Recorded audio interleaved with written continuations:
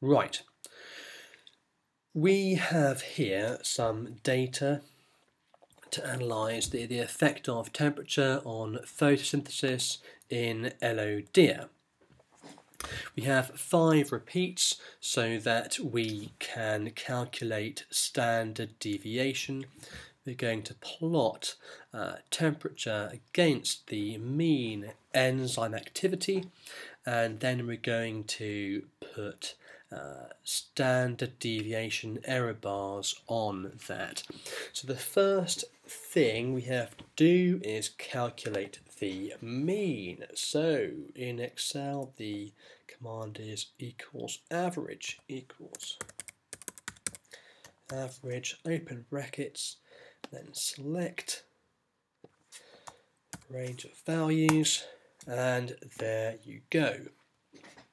Click on that on the corner, drag down, and that'll do it for all of those values for you. In IB they want you to have the same number of decimal places, so format those cells to show number, no decimal places. There we go, lovely. Now calculate the standard deviation. It's T dev.p, that'll do for that. Return, there is your standard deviation for all of those. I'm going to do that to 2 decimal places. The IB will probably get upset, but I don't really care. So again, format cells. Let's do 2 decimal places. Doesn't look quite silly. There you go, lovely. Right, so now we need to do a graph of this. So going to plot temperature, so click and drag down against the mean, so I click on the value, command Apple key thingy thing, click on the Apple key and then drag it down and release. There you go. Click on charts, go for a scatter, marked scatter, and there you go, lovely.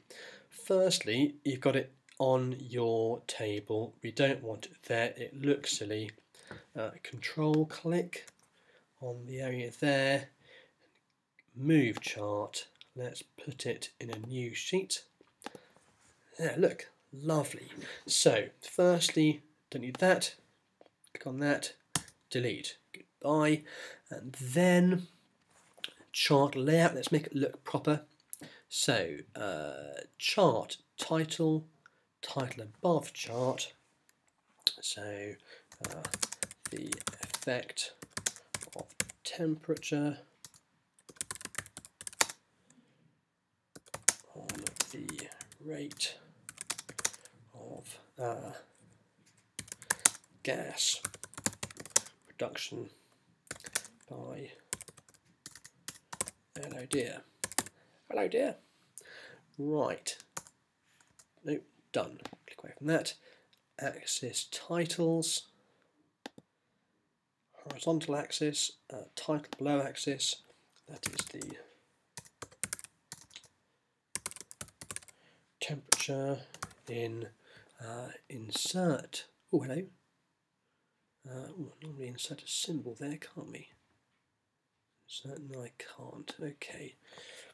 Degrees C. I can't find the degree sign. I'm sure you can do it, but life is short. So more titles. Vertical axis. You want rotated title, otherwise it looks stupid. And this is the gas production in bubbles per minute. Lovely. Now we're almost there. It looks like a graph. Great. So first thing, let's firstly format those. If I control click on that, format data series. I don't want diamonds. I want to have a nice cross. There we go, size 9. That'll be fine. Great. Now, this is the good bit. You're going to like this. Click on the data series there. Then click on error bars. There. Don't do that, because bad things will happen. Error bar options. Custom. Specify value. Then you can choose what the error bars are going to be. Now click on this bit here. That. Then click back on sheet 1 and then select your standard deviation values here.